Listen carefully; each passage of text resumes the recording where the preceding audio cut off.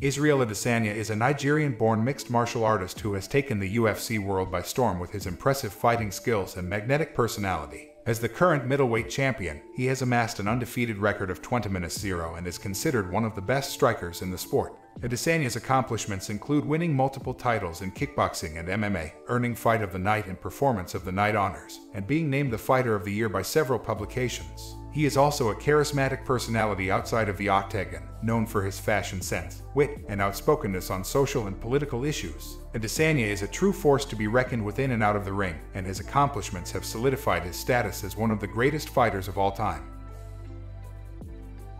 There's no one like me. No one. All that matters is how you see yourself. God mode is something that I've always tried to unlock within myself.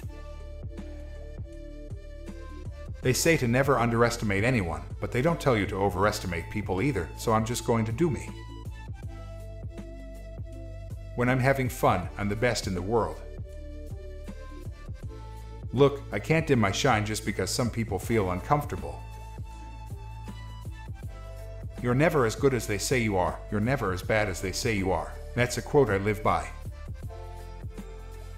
It's about legacy, it's about moments, it's about being an icon. I'll do what I do and the money will flow. If they knew I played with imaginary paddle shifts, they'd have said I was crazy.